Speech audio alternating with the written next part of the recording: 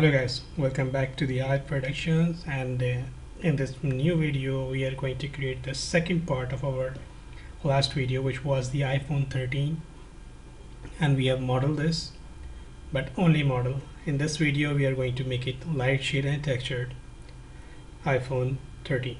So let's get started. As I have already told you that we have already modeled this, and the tutorials of modeling you can get in the description as well.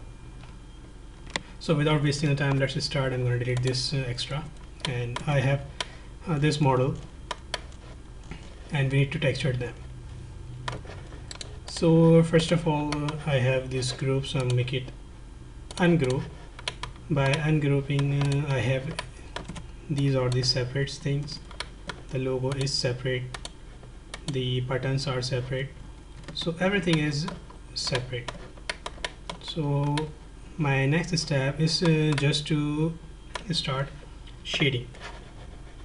First I'll go to the material editor, and I will find out these are the shaders by which we can improve our shading, texturing, reflections, many other things as well. So this time I'm going to select my border and I make it isolate. Just press Alt Q for the isolate, and this is isolate right now. So I will select them, and I'm going to give the chrome color, and the chrome color will be like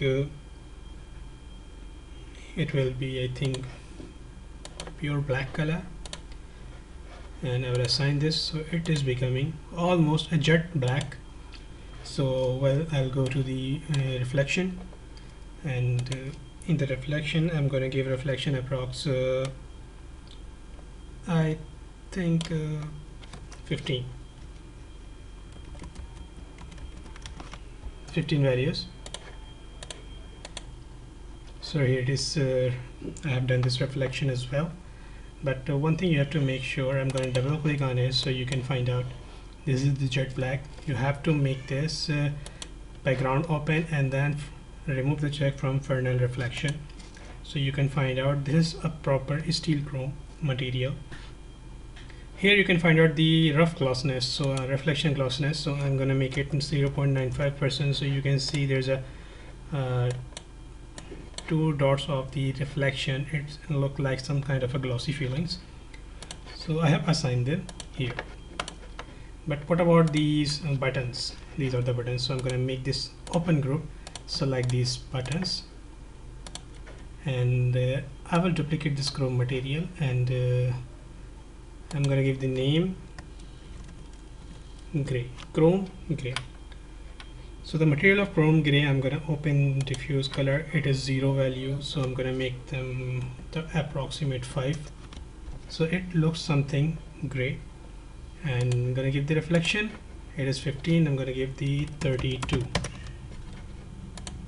and I'll assign them. So it is something like this. So we have done this part that we have already shade, and you can see this is a reflection point here, and it will move throughout the camera angle. So this is the reflection. So we have done this reflection. I'm going to unhide them all, and I will select this Apple logo, and once again I will duplicate this chrome material, and I will give the name is Apple. So what I'm going to do with the Apple, I will go to the diffuse color and give the value of approx 55%, this sort of gray, and the reflection will be more, approx 120, I think 126. So here we have done this, and now we just need to select this chrome gray, and I will apply chrome gray on the body as well. But the material of camera, so I will give proper black chrome, the border selection, and will give chrome gray. So it is some sort of differentiation of the chromes. I'll take this tiny dots and give them a black color. I think this color has to give on the light, on a flashlight, and we'll select them and give them a new color and it will be black.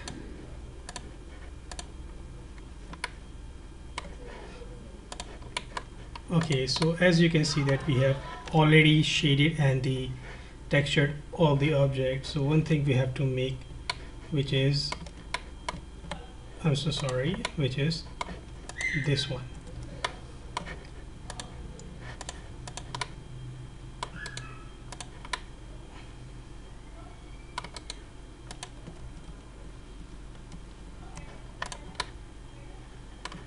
This LCD. You have to go to the editable poly, select it, and then you have to detach them. So we need to select this screen.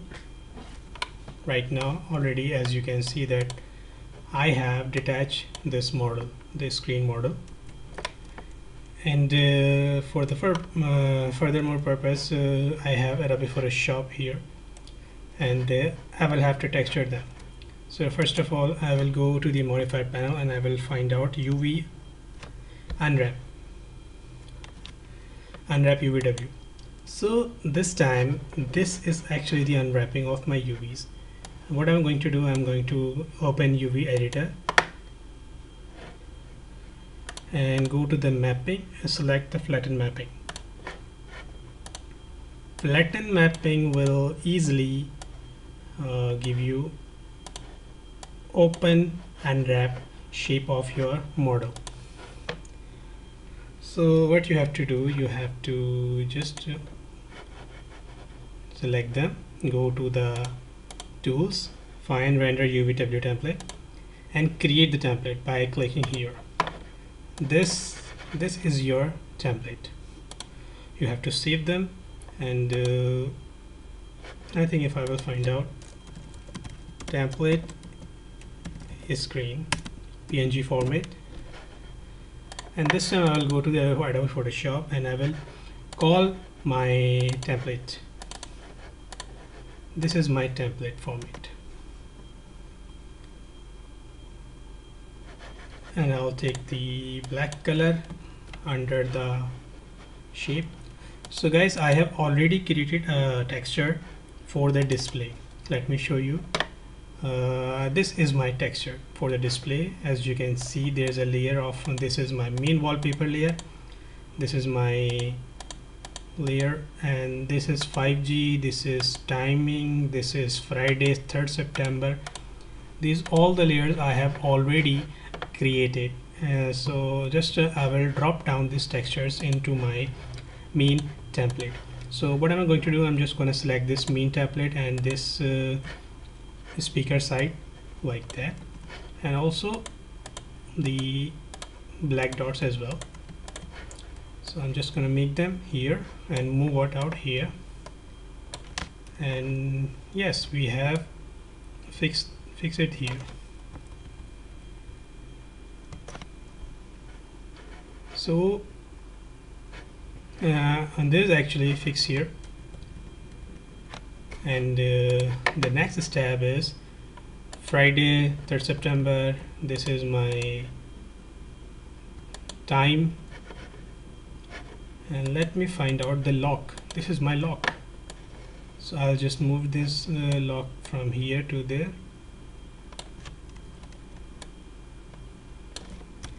and the icons.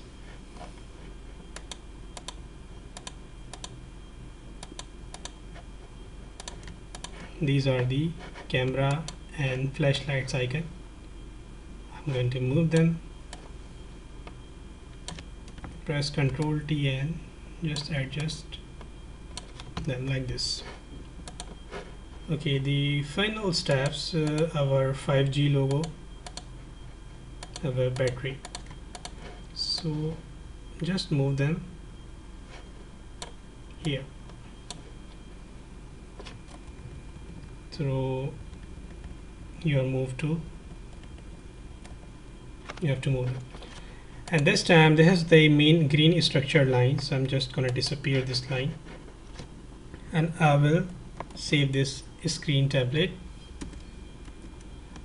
and make it save as a JPEG format. because you have to apply this with the help of texture. So JPEG image as well. I'm going to go back to 3D Studio Max, go to the material editor, and take the new texture and give the name is screen, and I will apply screen texture by clicking on this box. It will take some time to open. You can go to the bitmap, and after going bitmap, just find out your texture. So this was my screen template texture. I'm gonna open this and assign it and show this. So as you can see that our texture is applied, but unfortunately it is flipped. So what you have to do, you have to go to the UV unwrap map, open UV editor, and what you will do, you will have to select this UV editor, take the rotation tool, and just make it rotate. So now it is perfectly done. So what am I going to do? I'm just gonna give the material editor a reflection. In this object, have to give reflection approx. I think 32% is okay. So guys, I'm going to make it, sorry, once again I will select them and make a group is called iPhone. Oh, unfortunately, oh my goodness, unfortunately I have forgot my these camera lenses. I'm gonna open this group as well, and I'm just going to take material editor once again,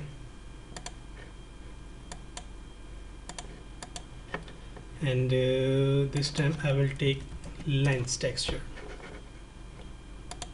and the lens texture is, I think I have in my previous folder, which was this. So apply this and then show this. So it is shown in the box perfectly.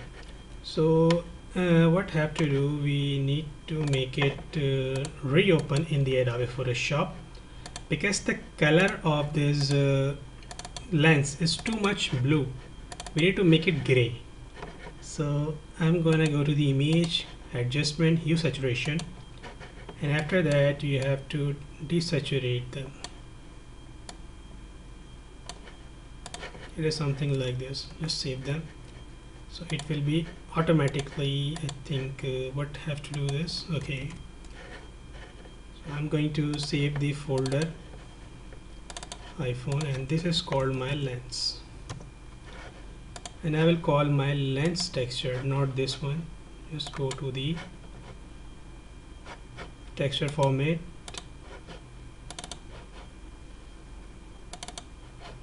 this one. So now as we have seen this error, this is the white balance color including this lens, but we have to make it complete lens. So what you have to do, you have to go to the select them and just press U on your screen and find out UVW map. So after taking the UVW map, it is mapping into the other objects. Just increase their length and increase their width, so it is perfectly fixed on your camera.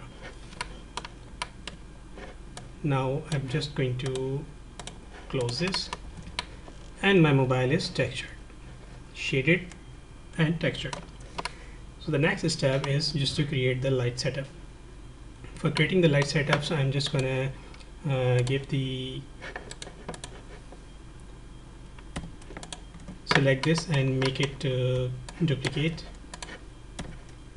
and rotate them, so we can show the backside of this object as well. Make a little deeper, little down, and apply the target camera. When I will apply the target camera, it will be looking perfectly on the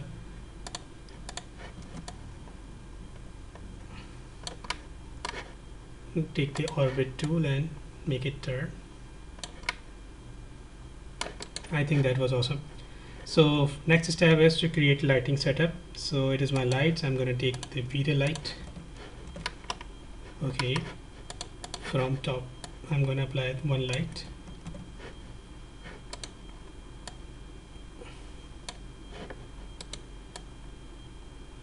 From top there's a one light here, and I'm going to give the top light segments, multiplier will be approx 5%.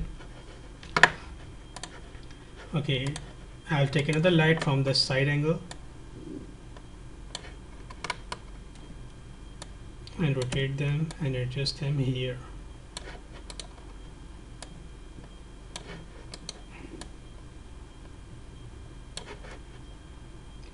Perfect. So go to the modifier panel and we'll give the multiply 10%, give some color, cold color, bluish, something like that, and make it open and give invisible light. Otherwise the light will going to be shown in the render if you will not take it invisible. Okay, so next step is just hold the shift key and drag the mouse to take the duplicate. I'm going to take the duplicate of this light and make it rotate somehow and make a distance as well, but you need to increase the height of this light and give them 20% multiply and little bit yellowish color.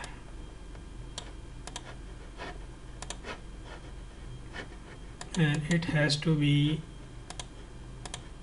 rotate somehow, not too much, just somehow.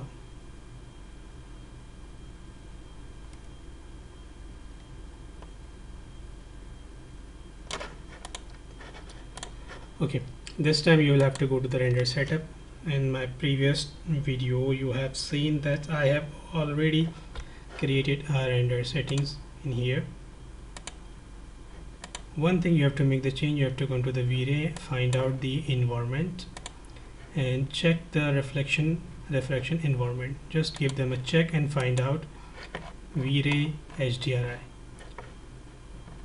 There is my Vray HDRI. I'm gonna make it okay and go to the material editor. Okay, just drop this Vray HDRI in here, materials, and find out your HDR. HDR actually used for the environmental reflection, which is this HDR. I'm using them. Give them a spherical mapping. So finally let's see the render.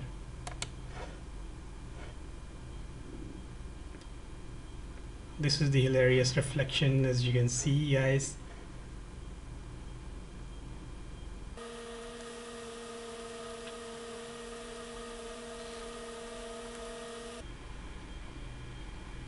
So guys, I hope you like this tutorial video, and I hope you love this video, as we have created the iPhone 13 model, and now in this second part we have created their lighting, shading and texturing setup.